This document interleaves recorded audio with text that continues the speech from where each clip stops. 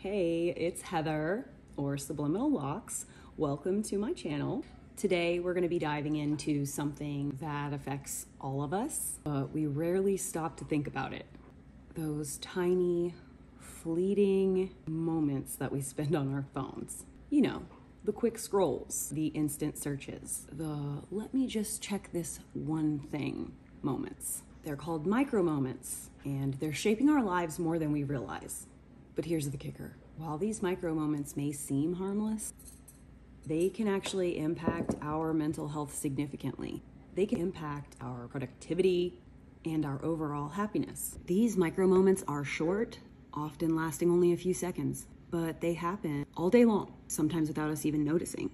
And while they may seem insignificant, these tiny moments add up, influencing our decisions, our habits, and even how we feel. Think of them as like small pieces of a puzzle that come together to form our daily life. Whether it's checking a notification, sending a quick email, a quick text, or browsing the web, these micro moments are shaping our digital experience in ways that we might not even realize. So let's talk about it. Let's talk about how these micro moments work for us rather than work against us.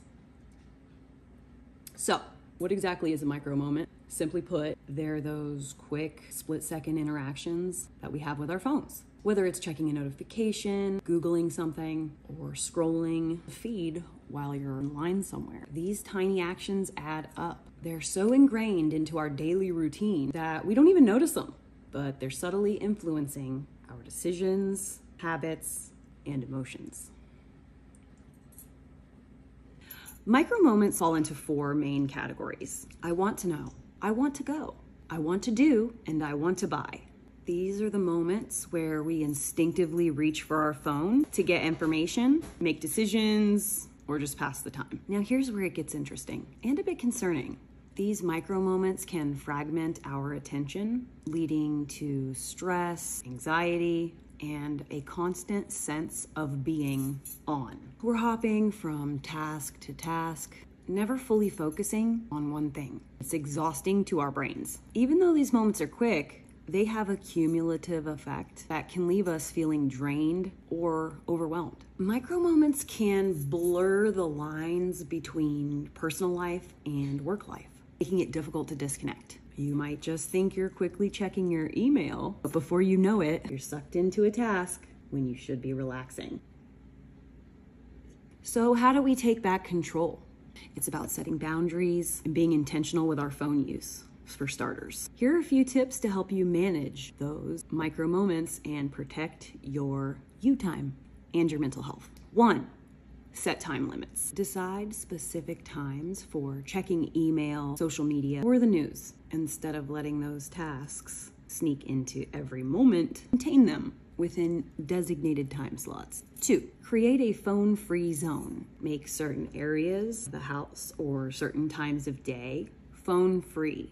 Whether it's during meal, before bed, or when you're out in nature, give yourself a break from your phone. It can do wonders for your mental clarity. 3, turn off non-essential notifications. Let's be real, most notifications don't need immediate attention.